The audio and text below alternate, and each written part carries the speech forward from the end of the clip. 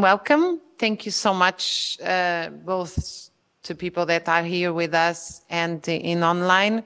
We are receiving Professor Henrik from University of Oslo, and we thank him so much for this discussion and presentation and opportunity to learn.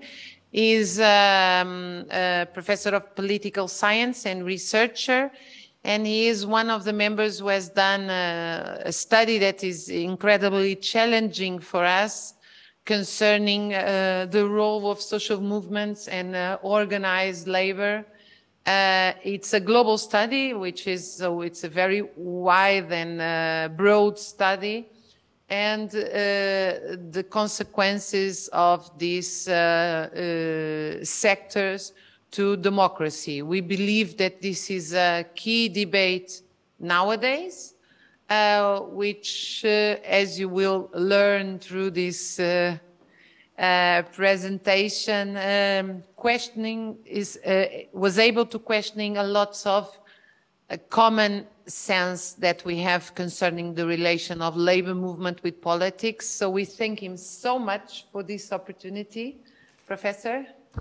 Thank you so much for the very kind presentation, and thanks also for inviting me here. So I'm very pleased not only to be here in Lisbon, this fantastic city, and talk about my research, but also for the opportunity to talk about these questions on the role of different social movements and how kind of big mass mobilization movements, different characteristics of these movements can have consequences for long-term political change and especially for democratization. So I'm going to talk about the study that Raquel mentioned, but also a couple of ongoing projects that I have with other colleagues that relate somewhat to this broader question on social mobilization. So I call this presentation mass opposition movements and democratization since the French Revolution. So in the main study that I'm going to talk about, we draw on data going back to 1900. And then we haven't done a study on the democratizing role of mass opposition movements since the French Revolution, but we are now collecting data on these historical opposition movements. So think, for example, about the French revolutions of 1789 and 1848. So we're looking into and collecting data for these opposition movements, and I'm going to present some of these data that we are very soon releasing. Let's see.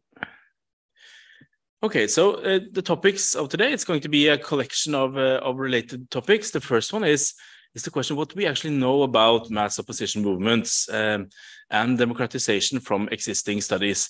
And I've then posted in parentheses here on post-1900 data, because most of the studies that have been conducted on opposition movements and democratization have drawn on especially the fantastic data from Erika Chenoweth and colleagues, the NAVCO data, which extend back to 1900. Then I'm going to talk about this particular study that Sirianne Dalum, Tore Vig, and I published in 2019, where we looked at these mass mobilization movements and coded which particular social groups, so be it peasants, military employees, large-scale landowners, or the urban middle classes or urban industrial workers. So which of these groups are participating in and dominating these social movements, and does that matter for democratization after the movement is finished? And the short answer is yes.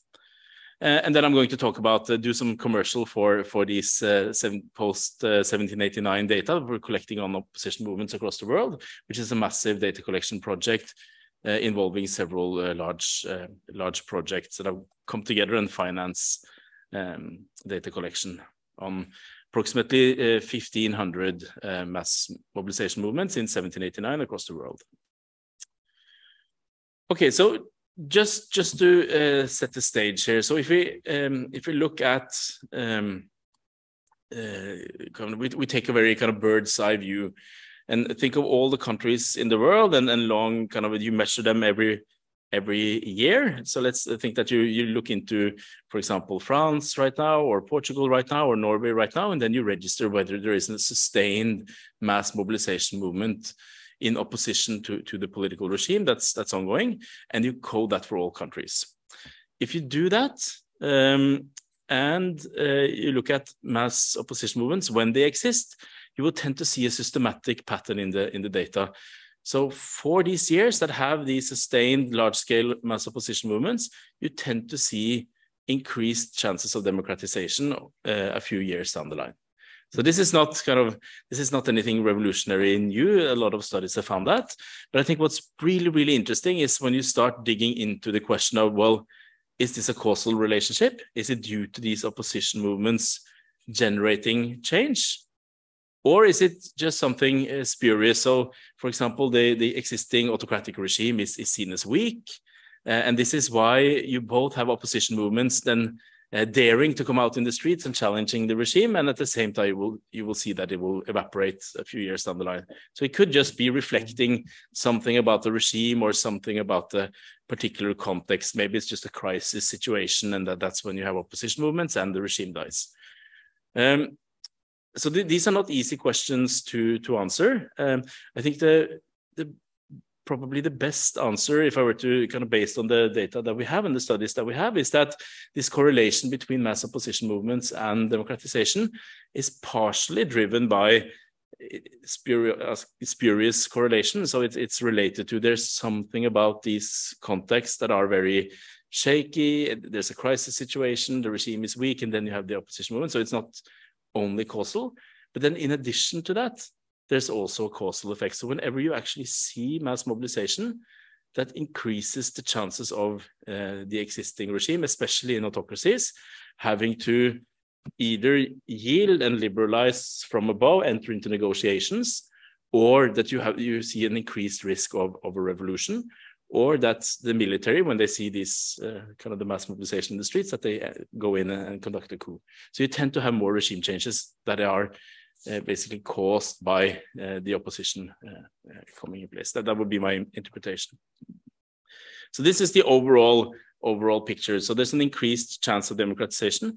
But what I think is especially interesting is when we start to ask questions about, well, does it really matter which type of opposition mobilization we are watching? So does it matter whether it's a violent or a non-violent movement? So lots and lots of studies have been conducted on that. And there's a very clear pattern that non-violent mobilization is related to democratization in a very different way than violent mobilization.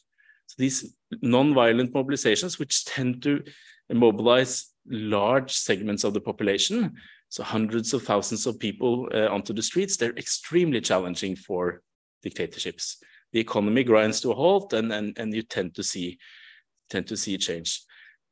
So that's one thing. And the other is this does it matter, for example, which type of social groups that are mobilizing, that I'm going to talk about. So now I started to talk a bit already about the next slide. So the slide is lagging a bit. This is exactly what I mentioned. A lot of the work, especially then based on Erika Chenoweth's NAVCO data.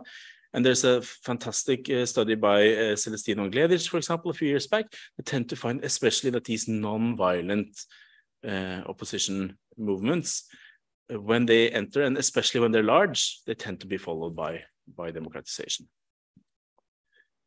And then, of course, this can happen through a number of different mechanisms, and as you know, based on the Portuguese case, if we go back to 74, 75, you know that these different routes that I put up here, they are not necessarily mutually exclusive, right? You can have coups that are followed by revolutions, and you can have, as in neighboring Spain, you can have more transitions and talks between the different elites. So you can have multiple processes going on at the same time.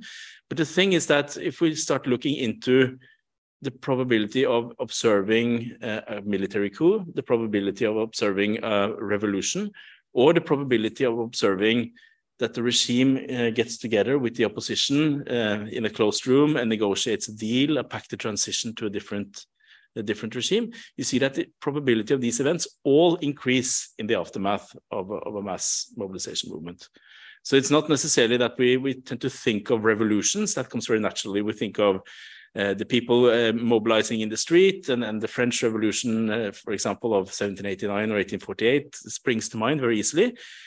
That's true that sometimes happens, but perhaps even more often, you have these negotiations and these guided transitions. So the old elites have to give way and start to negotiate.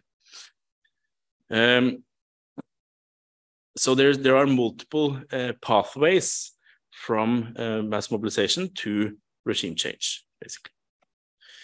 And this I just copy-pasted in. So this is a recent ongoing paper that I have with Vilde Juve, who is a postdoc at the University of Oslo. And we are looking into these NAVCO data on mass mobilizations and combining that with our own data on regime change. So here we have something we call the historical regimes data, which is part of the Varieties of Democracy dataset. If some of you know VDEM or Varieties of Democracy, the data will be there. So we code different ways that regimes break down. And we have several categories of regime change that are related to these incumbent guided transitions. So you have old elites, typically in autocracies, who enter into negotiations or some process of steering regime change. So you start up in a more autocratic situation and you can go to a more liberal scenario, or you could just transform the regime into something different. But the old autocrat or the old leader is still in place, but it goes, for example, from a military regime to a party regime or a more personalist autocracy. So there can be different types of guided transitions, as we call them. And in this paper, we look at these mass mobilizations and what it does to guided transitions of different kinds. And what we find in particular, so in general, we find a very strong relationship between mass mobilization and these guided transitions. And we find that the effect is comparable in size to that we have on revolutions and coups. So this is a very important channel if you want to understand how mass mobilization spurs change. But then once we start breaking up the data and looking into different types of mass mobilization campaigns, then separating between the predominantly violent and non-violent ones, and then also separating between those guided transitions that lead to a more liberal regime, so a guided transition towards more democracy, versus self-coups and other types of guided transitions. We tend to see that it's particularly these non-violent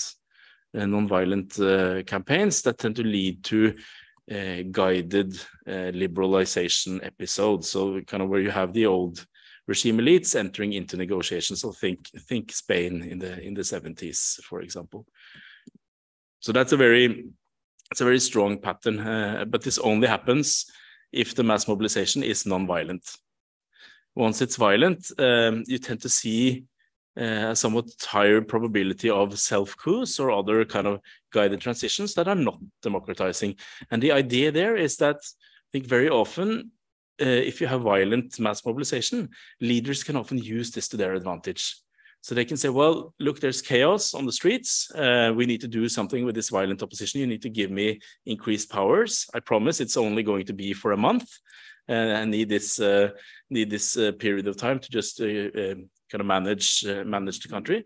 And then it turns into a more autocratic regime with the leader concentrating power in his own hands for eternity, basically, or for a longer period of time.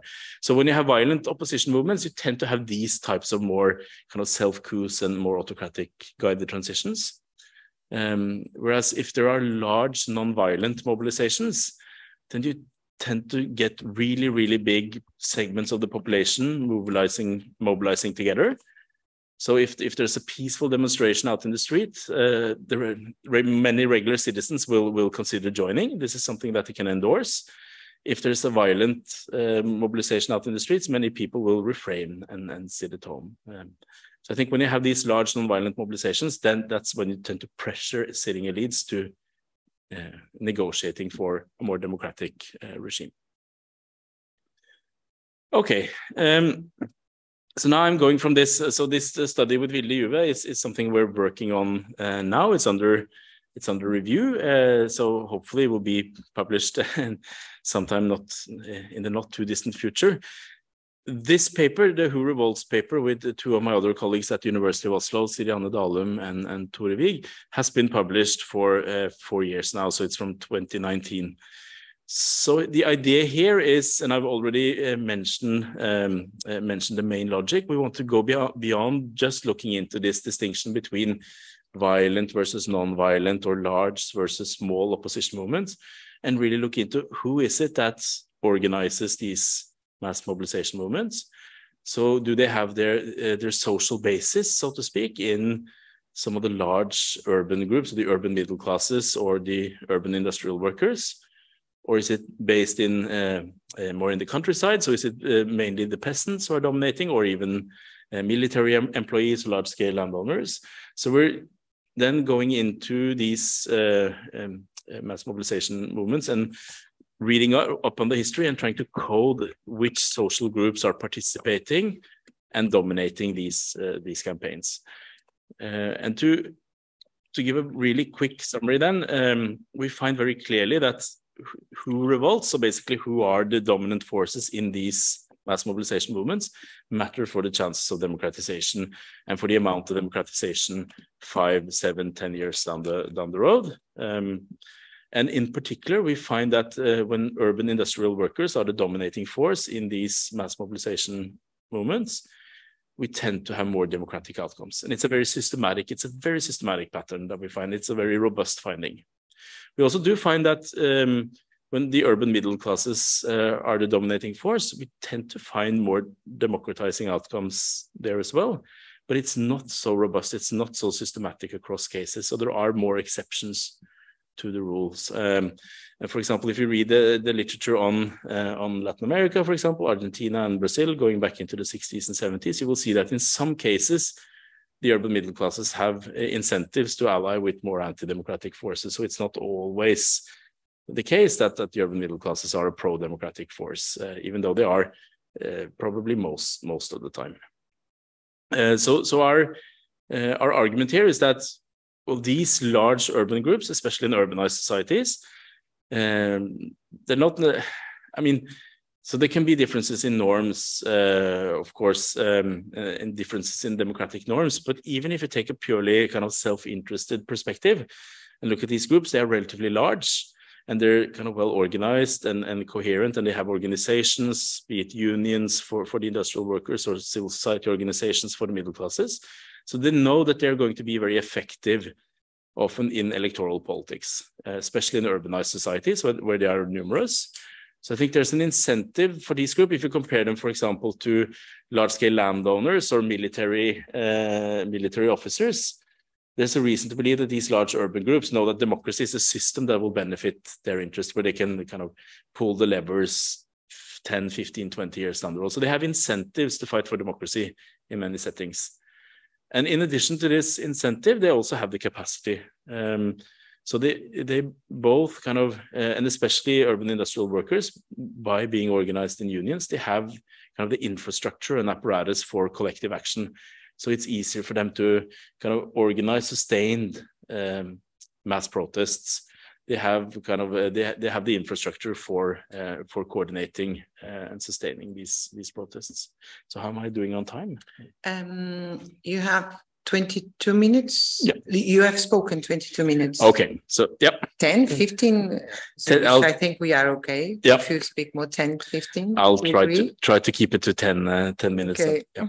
But in short, then the argument then is that for different reasons, these urban industrial workers in particular not only have the incentive to work for a more democratic outcome once they have mobilized, they also have the capacity to sustain this mass mobilization, make it a true challenge to the regime, and also by controlling large important parts of the industrial economy, they can also use strikes and other kind of economic, typically non-violent actions to pressure the regime into giving in. So they're very effective once they mobilize. Okay. So basically, we talked about this. We set this up originally as then a contest. I think there are very good, if you look into the macro sociological and historical literature, and especially a lot of case studies conducted on both Europe historically and Latin America in particular. So Ruth Collier, for example, or the Rushmar et al. Books from the early 90s, you will find kind of really detailed, good, careful case studies indicating that in many instances, urban workers play a democratizing role once they mobilize. And then you have other stories also pointing to the democratizing role of the urban middle classes. So you have these, you can think of modernization theory, for example, going all the way back to the 1950s on kind of the democratizing role of this urban, more educated middle class living in the cities, having particular norms. So there's been a large debate in the literature on who are kind of the most important agents of democratization. So this is kind of where we try to speak to this literature by looking at the social composition of these mass mobilization movements. And even though we find that the industrial working classes are the most consistently related to democratization, we do also find that the urban middle classes, especially if you compare with peasant-dominated mobilization or mobilization dominated by military officers, for example, we do also find that they tend to have democratizing roles. So we don't have any kind of super clear stance on the urban industrial workers being a much more democratizing force than urban classes in all contexts. But all we say is that it seems from the data that it's a more consistent picture, and the results are very clear for the workers. All right, so I just again taking out some tables and plots from the paper. If you're able to see here in the top left corner, you can see that the N here, these are the number of mass mobilization campaigns that we have been able to code consistently for these different variables. So you can see that we have approximately 190 mass mobilization campaigns across the world. And you will also see that the urban middle classes will, according to our data, dominate approximately 1/5 of these mass mobilization campaigns, whereas the industrial workers dominate in 0.15, so 15%.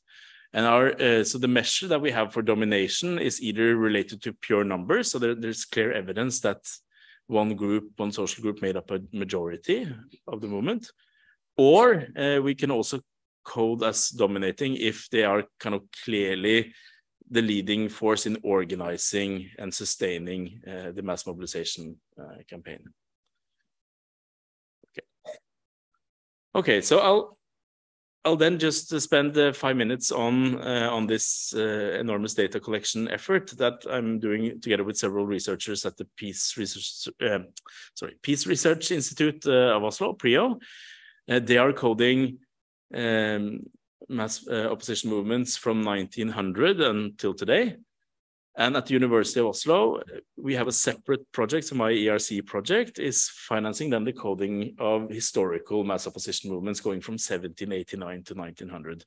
And we are then coordinating using the same code book and having joint meetings and everything. But this is a large data collection effort where the idea is that we will want to expand the historical scope of these systematic data, so we can go beyond kind of the many great historical case studies that have been done and try to look for systematic patterns in these historical data. And then we also wanted to expand the number of variables that we have coded. So we're doing something similar as we did in the Hoover-Waltz paper by going through and coding the social basis of these different campaigns.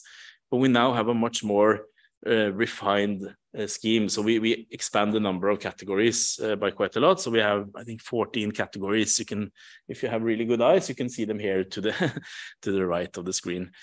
So these are just approximately 1,500 movements that we have coded so far. I guess we'll end up around 1,800, 1,900 when we're all set and done. And you can here see cumulative numbers. So to the right, these are the global data. You can see, and the different colors then point to the different dominating social groups behind different campaigns. So you can see we have been able to code around almost 1,200 of our 1,500 campaigns on a particular social group dominating. So it's not always clear from the historical record that there is a dominating group. But then there's a mix between workers, military employees, students, peasant, intellectuals, professionals, middle classes, agrarian elites, and we have several more specific working class and middle class categories.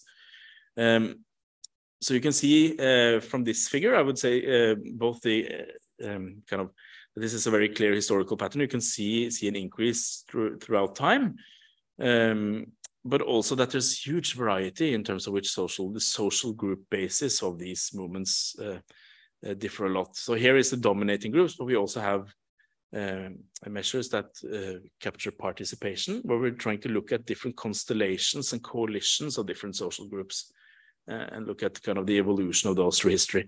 We see some extremely interesting patterns there in terms of more recent groups being kind of broader, kind of, let's call them rainbow coalitions, covering very many social groups. Whereas it tended to have more narrower, distinct coalitions back in the days. Here, and in addition to going back to 1789 and trying to recode and do a even better job of coding some of the things that we have been interested in earlier, we try to code new variables. So, for example, we're coding a more refined measure of the explicit goals of these different campaigns. So not only if they want regime change or leader change, but also which particular civil liberties, for example, they would like to change. Is it a demand for political equality or redistribution, for example? So we're trying to code the campaign goals. And we're then not coding those campaigns that only want a policy change. So that's insufficient for us to code them. There needs to be either regime change, leader change, secession, so basically something related to autonomy, or then major institutional change related to elections or civil liberties protection, something of that kind. We also try to code ideology. So this is extremely difficult. So is there a kind of evidence from speeches, from their documents of any kind of explicit link to a particular ideology? Communism, socialism, for example, fascism, nationalism, liberalism. So we have these different kind of large, broad categories that we try to call different campaigns after. And then we're looking into characteristics such as organization and size and so on. So in this figure, we show that the share of campaigns cumulatively through modern history that has some kind of organization participating, it's a civil society organization or a political party, that increases dramatically. Today, almost all kind of sustained mass mobilization campaigns have some organization participating. That was not always true historically. But when it comes to another aspect of organization, so whether there's a coherent leadership for the mass mobilization movement, we actually find a decline. So they become more fragmented in recent years, these social movements. So you can think, for example, at the present day of kind of large, spontaneous, social media-driven mobilizations, for example, without any clear head, so to speak, no clear, coherent leadership. Here's, and I should stop, I have this and then one more slide, but this speaks to the whether campaigns are predominantly violent or non-violent. So we're trying to track this. So you can see here that early on in history, from the late 18th century, you could see that the cumulative number of violent campaigns was much higher than of non-violent campaigns. So we're able to register and code a lot more violent mass mobilization movements going back in time. Whereas once we've passed the Second World War, you see that the non-violent movements start to increase. And at this point in time in our database, we have recorded more non-violent and violent movements. So this really means that in the last few years, the spread of non-violent mass mobilization movements has been enormous, clearly dominating the violent ones. And that was not always the case historically. I should note that this could be kind of a substantive change in how mass mobilization movements operate and what tactics they use, but it could also be something more funky going on methodologically. So it's easier for us to pick up violent campaigns going back in time in historical sources because they are so visible, they are so high profile, people are getting shot and killed, right? Whereas maybe we are missing peaceful protests going back in time. Whereas in recent years, with the internet and lots and lots of sources, it's easier for us to pick up on these non-violent campaigns.